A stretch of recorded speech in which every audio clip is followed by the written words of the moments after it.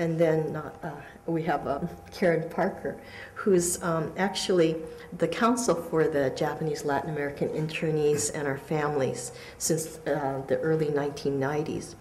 And she's been representing the Japanese Peruvian internees in the U.S. courts and also filed a petition on behalf of the former Japanese Peruvian internees in the Inter-American Commission on Human Rights. Because what we did was we went through the U.S. court system and we couldn't find justice here. So we had to go to an international arena. And so she was our champion there. And really what we're trying to do is hold the United States government for the failure, the ongoing failure to provide redress for war crimes and crimes against humanities, because that's the level of the violations that were perpetrated against our families. And we're actually awaiting a decision. Hopefully it'll come out next year. But besides representing us, she's also an expert and advocate for World War II war rape victims, often known as comfort women. And she has also petitions pending before the Inter-American Commission on Human Rights, currently on the, in terms of the Iraq War, the U.S. attacks on hospitals and medical facilities in Iraq, which are protected under the Geneva Convention. So let's start with Karen.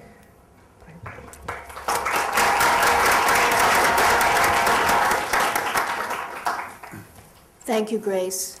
And it's really very, very nice to see so many come out on a nice, warm, hot day, actually, in Los Angeles, and give up some of your time to listen to this presentation and to hopefully learn a little and hopefully get a little more involved.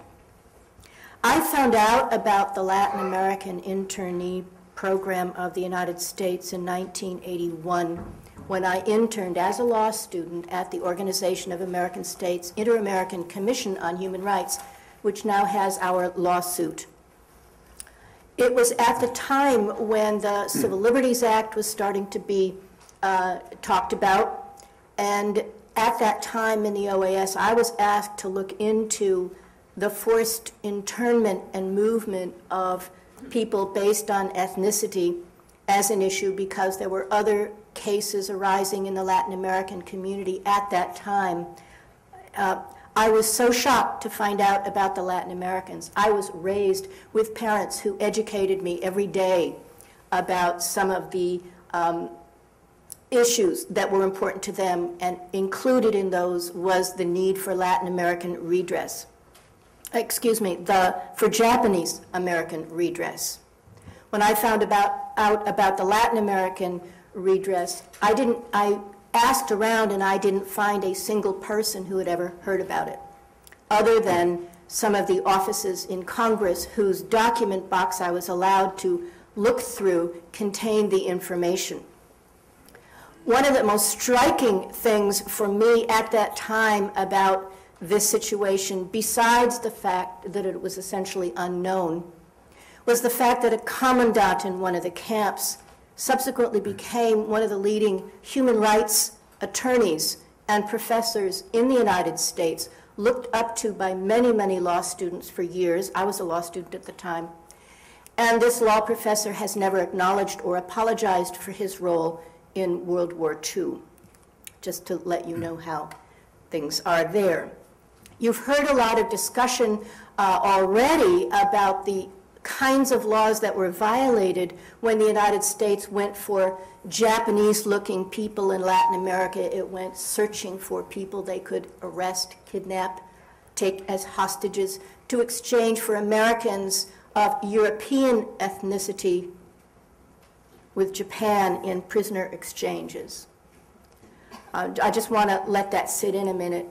The United States did not feel, although they could put Japanese Americans in camps without raising the hackles of the United States non-Japanese ethnicity people, but felt that if they actually then exchanged Japanese American citizens for European American citizens, that there might be a bit of a hue and cry. So they created this program, which they kept as hidden as possible.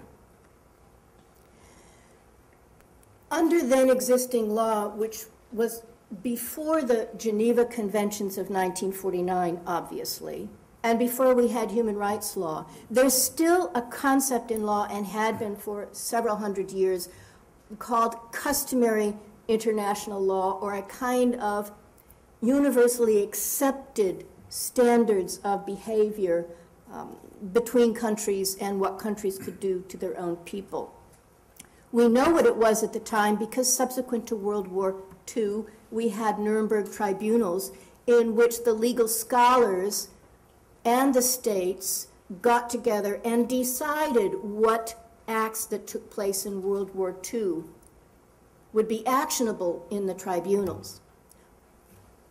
Obviously, what happened to the Japanese Latin Americans fit that criteria, and that criteria is war crimes and crimes against humanity. The United States, however, was not on the block at that time for its own actions in World War II. When we began Redress, we went eagerly into U.S. federal courts thinking, well, yes, of course, when we point out that Japanese of Latin American ancestry were excluded from a bill to redress what happened in internment programs in the United States, that of course a court would find, well, isn't that discrimination based on national origin? But when you read the Civil Liberties Act, it doesn't specifically say anywhere that it excludes Japanese of Latin American ancestry. I actually was shocked to read the kinds of opinions that came down in which the only criteria that judges would find for excluding was an off the record, well, it was actually on the record, but it was a comment made by one of the backers of the bill saying that the bill was not intended to redress what Peru did. Well, I said, well, we're not suing on behalf of what Peru did. We're suing on behalf of what the United States did. So that comment on the floor had no bearing on the case whatsoever. Unfortunately, that comment on the floor subsequently used to support regulations which excluded Latin Americans of Japanese ancestry prevailed in the legal actions.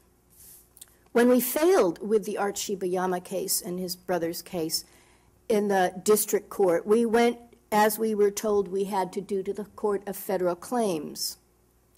There we didn't have much more luck, except the judge in that case said that the Japanese Latin Americans could not be considered illegal aliens when they were brought into the country by the United States with American guns at their back.